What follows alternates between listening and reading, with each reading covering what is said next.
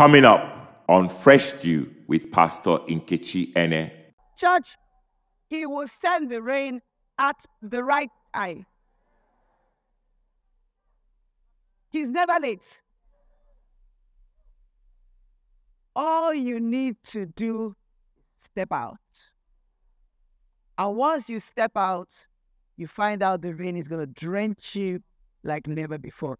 Church, we are stepping out. Glory be to God.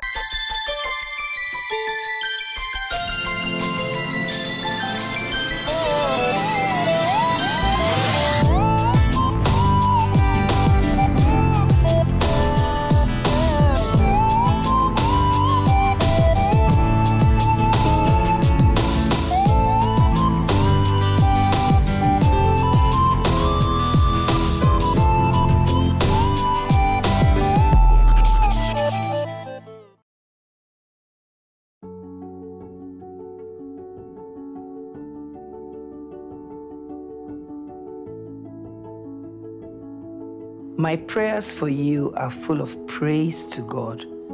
As I give him thanks for you with great joy, I'm so grateful for our union and our enduring partnership that began the first time I presented to you the gospel.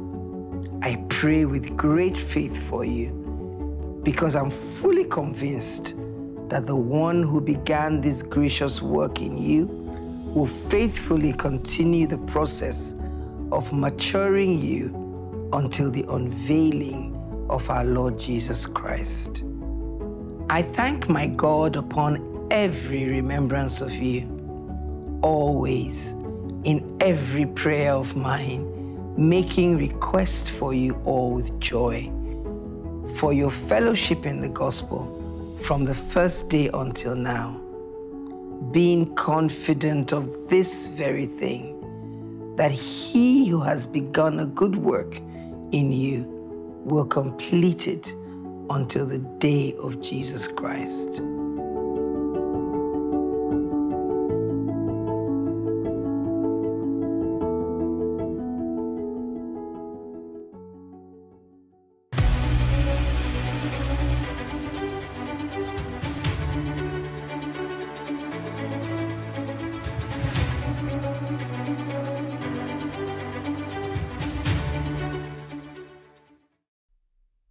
Let's just lift our hands to Jesus. Thank him for his word this morning. Thank him for the grace to minister the word without any distractions. Tell him your heart is open to receive from him.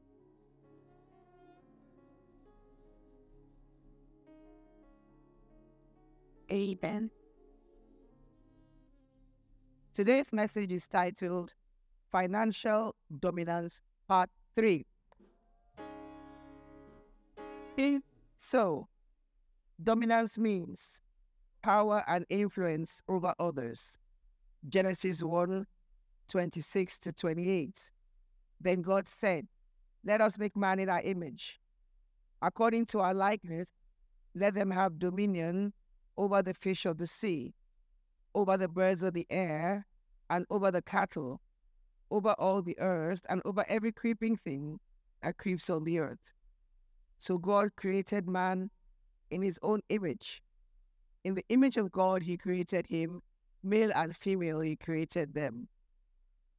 Then God blessed them and said to them, "Be fruitful and multiply. Fill the earth and subdue it. Have dominion over the fish of the sea, over the birds of the air, and over every living thing that moves on the earth." We found out that dominion or dominance has always been the will of God for man. God wants us to subjugate. God wants us to subdue. God wants us to take control over things that are contrary to the covenant in our lives. Amen. To dominate means to have power and influence over something. It means to be the most important or conspicuous person or thing in a place. to have a commanding position. Our second text was from Deuteronomy 28 and verse 12. The Lord will open to you his good treasure, the heavens, to give the rain to your land in its season, and to bless all the work of your hand. You shall lend to many nations, but you shall not borrow. Amen. We found out that we have a dominion identity. Poverty is really more of an identity crisis than an economic crisis. We said God has willingly opened up his good treasure unto us. And the good treasure is the heavens, the storehouse, where he keeps his rich blessing. We said the heavens are permanently open by the key of the blessing. As long as the blessing is upon our lives, the heavens are open unto you. Somebody say amen. Well, if it's a storehouse, it means it contains something. So in part 2, we found out the contents of the storehouse. The content of the storehouse is the rain. God opens his good treasure to let down the rain. And we said that that was relevant to them in an agrarian economy. But in our economy, what is our rain? We found out our rain is the word of God, the undiluted word of God pouring down from open heavens is our rain. And this rain is the covenant connection between God and us. This rain brings the abundance of heaven to the earth. This rain is the differentiator between us and people who are not in covenant. So we treasure the rain, we value the rain, we know the rain is God's gift to us from open heavens. Amen. Today we're going to ask a question. What time does it rain? What time does it rain? Now we know what the rain is to us. Each time we speak now, when you hear rain, make sure your mind is not just on water pouring from heaven. We're speaking now about your rain, which is the revelation word of God. So we're learning from this natural Israel, we're applying it to spiritual Israel. Amen? Amen. So what time does it rain? Do you have the ERV version of Deuteronomy 28:12? Would you have that? Do you? ERV. It's up. Wait. All right, let's read it. The Lord will open his storehouse where he keeps his rich blessings.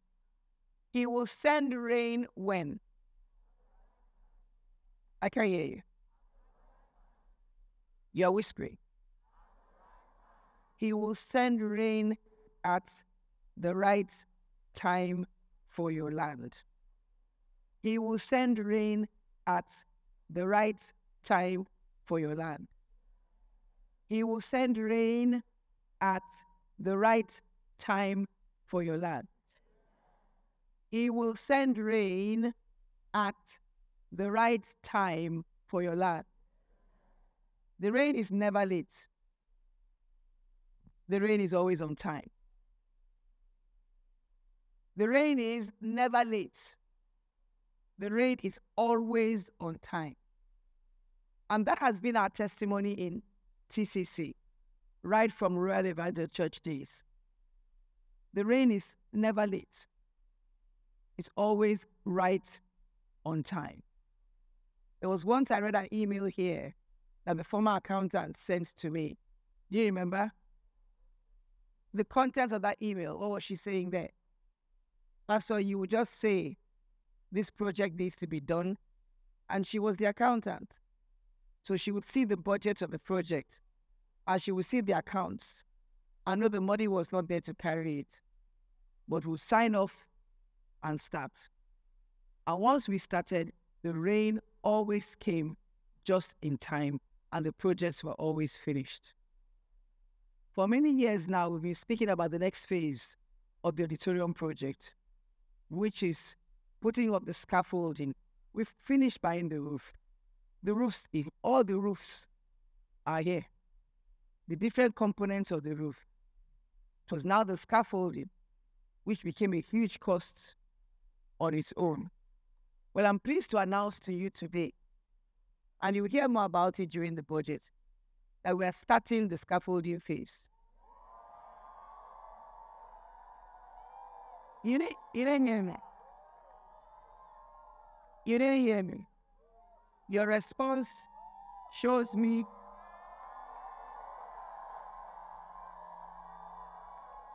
I want to know those who are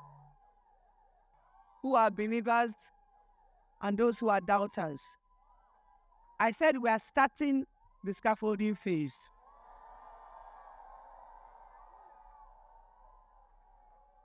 What is our confidence in starting the scaffolding phase? He will send the rain at the right time. Turn to someone, prophesy to them, the rain is never late. Your rain is always on time. Whoa! Church, he will send the rain at the right time. He's never late. All you need to do is step out. And once you step out, you find out the rain is going to drench you like never before. Church, we are stepping out. Glory be to God. Who is stepping out with me? Amen. The rain is never late. It's never late. I want that to sink in. It's never late. Look at what the Message translation says. Sometimes I like reading several translations because they bring out different things, as long as they're not off the truth. Message. God will open the doors of his skybolts and pour rain on your land on schedule. Let me say it again. The Lord will open the doors of his skybolts and pour rain on your land. That would have been good enough. He opens his vaults and pours rain. But he says he pours it on schedule.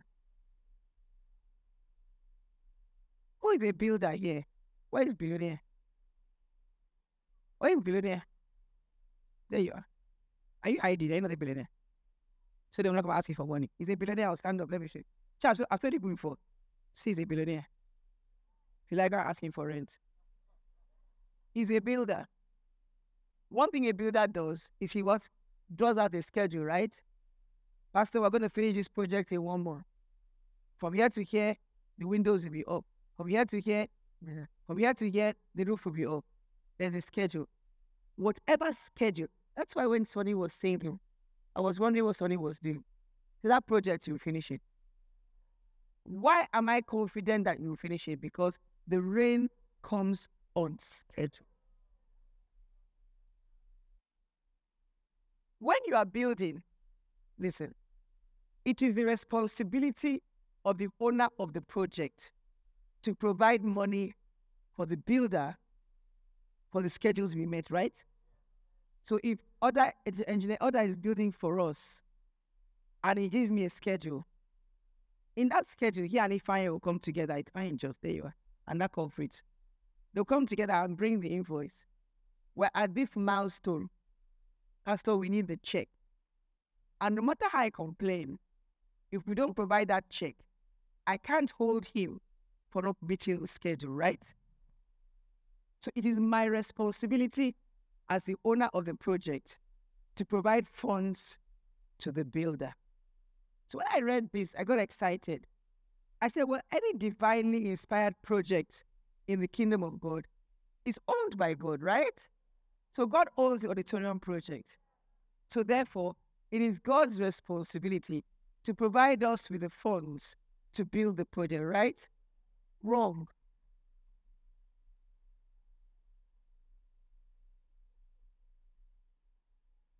I say it is God's responsibility as the owner to provide for us to build the project.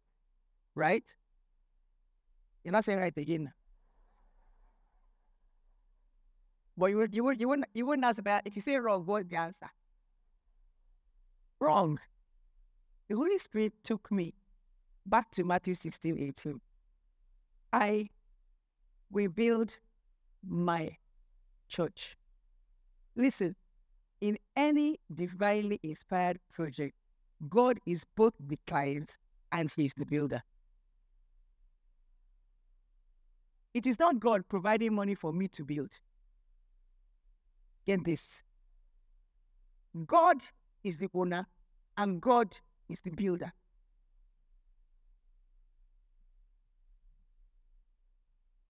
God is the client and God is the contractor. So all we have to do is show up.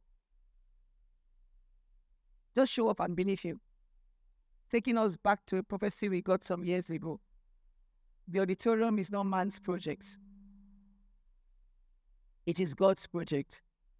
He doesn't expect you to pay for it. He expects you to believe Him for it. These are deep things. If you meditate them, you get it. I will build my church. I am the builder and I am the owner. Yes, he's referring to the body of Christ. But within the body, any divinely inspired project, it is God that gave it to you. God is responsible as the owner and as the builder.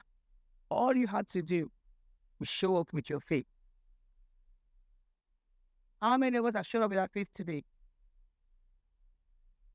Sure. You on your own cannot build this thing. If you contemplate building it on your own, you run away. I will build my church. And every project inside you, the church, God is responsible for it. All you have to do. Amen. Somebody say, I believe you, Lord. I believe you, Lord. Listen to this. The one whom we go to for help, he began, if you're writing, write this statement down.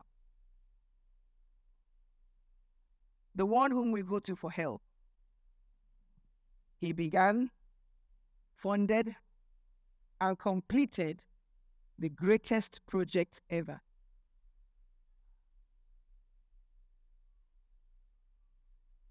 The one whom we go to for help began, funded, and completed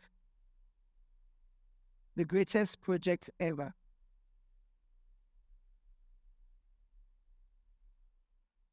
He is the one who made heaven and earth out of a wasteland, a tohu vabohu situation. And he did it on schedule in 6 days. He is the one who made heaven and earth out of a wasteland, a tohu vabohu situation. And he did it on schedule in 6 days. And how did he do it? Same way. By the reign of the word, let there be, and there was. Let there be, and there was.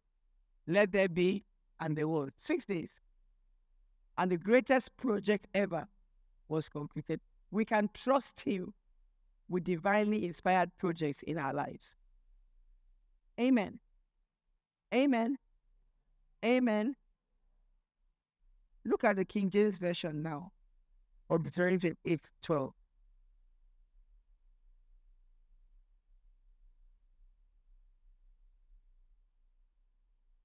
The Lord shall open unto thee his good treasure, the heaven to give the rain unto thy land in his season. That expression, in his season, follow me, is what we saw as on schedule in the message, is what we saw as at the right time in the ERV, in his season. So his season is the right time. Do you agree with me? Do you agree with me? His season is the right time. So does it mean that God, follow me, has predetermined the season that is the right time for you? Does it mean that no matter what we believed, no matter what we did, God had set it that 2023 was the year we will step up and start the scaffolding section of his auditorium? Had he reset it, and all we had to do was watch? So that means I can believe him, for example, for a baby for 10 years. If God has said my baby is coming at the 11th year, no matter what, it is the 11th year when my baby is coming, and there's nothing I can do about it. Is that what happened?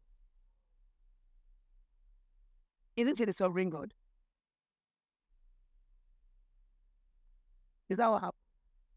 Or do you have anything to do with it? Huh? You know, there's a name in Igbo called Ogechukwu Kama. You know that name? It's my brother's name. God's time is the best. I have mixed feelings about that thought, as long as it is being said with revelation. Because sometimes we take the concept of God's time and we use it as an excuse. It's not his time. But the Bible said his season. So what makes it his season? Is it what he has preset? Or do you have anything to do with it? My question. Who says they have anything to do with it? So who says God has set it and that's it? And who has refused to vote? There are no cowards in the house. You must have an opinion. So who says they have anything to do with it? More hands are coming up now. And who says God is sovereign? He has set it and that's what it is. One bold person there. Only one person. I believe it is a combination of both. I believe God has an appointed time. But I believe that appointed time is influenced by three things, at least. And there may be more. Are you following me, please? I believe God has an appointed time. But you see, God knows everything about us. And God knows what we are going to do. God is not the reason why we do the things we do. God is not responsible for our actions. But there's nothing we do that takes God by surprise. God is aware of every step we're going to take. Even the ones he did not inspire. So God knows. So there's an appointed time, but it's influenced by several things that we can do. First thing, that appointed time, I believe, is guided by our capacity to receive. Everybody say capacity. His season in your life, his season for the rain, his season for the manifestation is guided by your capacity to receive.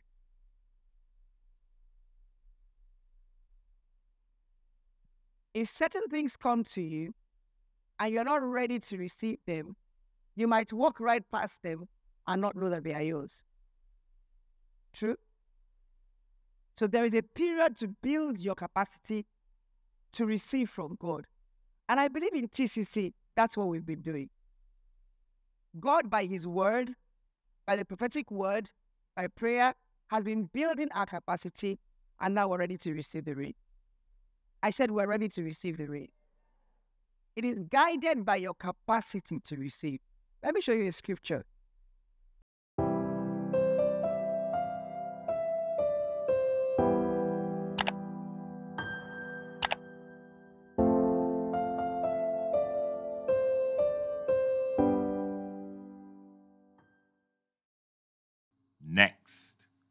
Freshdew.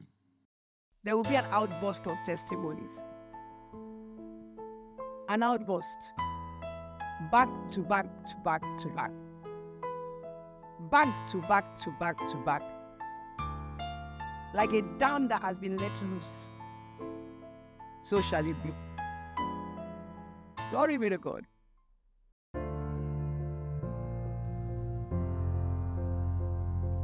Are you alive, but not really living life? Do you know somewhere deep down that something needs to change in the course of your life? Does it feel like you have lost your way in life? Yet to others, you seem to know your way. Jesus is the way, the truth, and the life. Can you believe that somewhere on the inside of you? Do you believe it? He is the answer to every question, and He loves you just the way you are. Today He's waiting for you with arms open wide, and He wants you just the way you are. Will you make a decision today to surrender your life to Him and run into those outstretched arms? If you want to do that, say this prayer out loud, meaning it from the depth of your heart, and you will be saved. Lord Jesus, I come to you today. I believe you are the Son of God, and that you died for me and rose again just to save me. Come into my heart and make me brand new as you have promised. I will live for you all the days of my life. In your name I pray. Amen. Amen and amen. Congratulations on taking the most important decision of your life. You are now born again and a brand new person. It has all happened on the inside of you. Now you need to grow in your new faith. And what has happened on the inside will surely be reflected in your everyday life. We can help you grow in your new faith. Please call us at 0700 Freshdew or email us at saved@freshdew.tv, and we'll be here for you.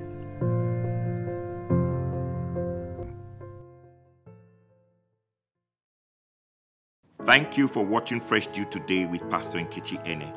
We trust you were blessed by today's episode. For further information on Freshdew, please call us on 0700 Freshdew, which is 0700 3737 4339. If you're calling from outside Nigeria, the number will be +234 700 3737 4339. Our phones are open from 9 a.m. to 11 p.m. GMT +1. You can also send us an email to info@freshdew.tv, and we'll be glad to serve you. We also invite you to like, follow, and interact with us on our Twitter and Facebook pages at Freshdew TV, and also on Pastor Nkechi's Facebook pages at Pastor Ketch. For more information on how you can partner with Freshdew and receive Pastor Nkechi's monthly letters and weekly MP3 gifts, please visit our website www.freshdew.tv. Once again, thanks for being with us today, and we look forward to seeing you next time on Freshdew to receive fresh inspiration and direction for your life.